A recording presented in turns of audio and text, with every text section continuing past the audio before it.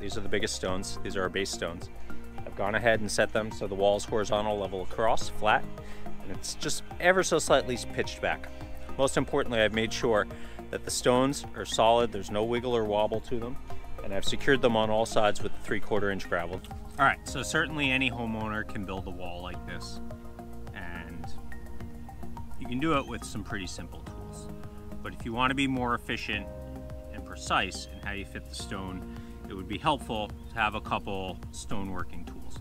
Now, these are not your standard steel tip tools that you're going to buy at a box store. These tools are a specialty. They have a extremely hard carbide tip, which will allow you to cut and chisel the stone without deforming the tool.